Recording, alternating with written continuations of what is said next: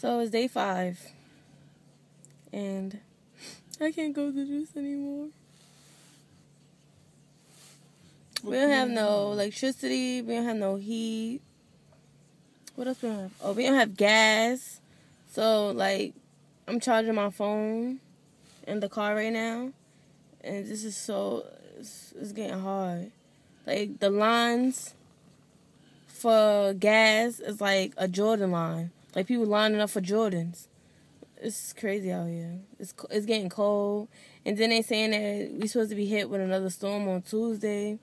We don't have no heat. Like, this is crazy. I don't know. People walking around looking like zombies, looking like they from The Walking Dead. They're crazy. The hotels is overcharging for 3 nights. It's $1,800. Since when? Like, since when? I don't understand. These people need to get shocked by the devil. Something like that's not even. You're not even helping us. Like, how you charging us $1,800 for 3 days, 3 nights? That's crazy. That don't make no sense. And then people charging $10 for bread. I wish somebody would say their bread is $10. I'm putting $3 on their counter and I'm keeping it moving. $10, really? What is that, plate of gold? Come on. People is crazy.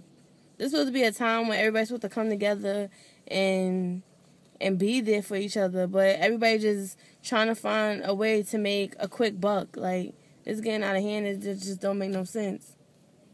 They looking in the garbage. This is crazy.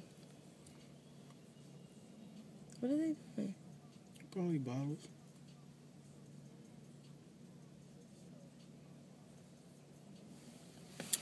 Well, so this is basically gonna be like an uncut video because I can't edit it.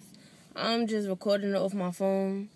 It's the only way I have any electricity, anything to let me know about the world is basically through my phone. This is just so hard.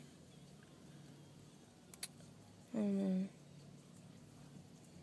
So any videos concerning anything else that I'm supposed to have I did the videos with my hair and everything, but I can't upload it, so this is what I'm going through right now. This is hard. New York was not mentally prepared for this, because I definitely wasn't.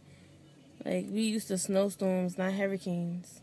Like, the whole town, like, the whole community I live in is out of electricity. Like, we don't have no electricity. Like, we have to go to the next town for anything. Like, it's just crazy. The gas lines is just crazy. Right now, we about to be on E for coming in the car just to warm up a little bit. This is just sad and just crazy. I just hope everybody is okay. I'm just happy to be alive, honestly. I know a lot of people that lost their lives, lost their homes. Like, it's just sad. So, that's my story, and I'll talk to you guys later.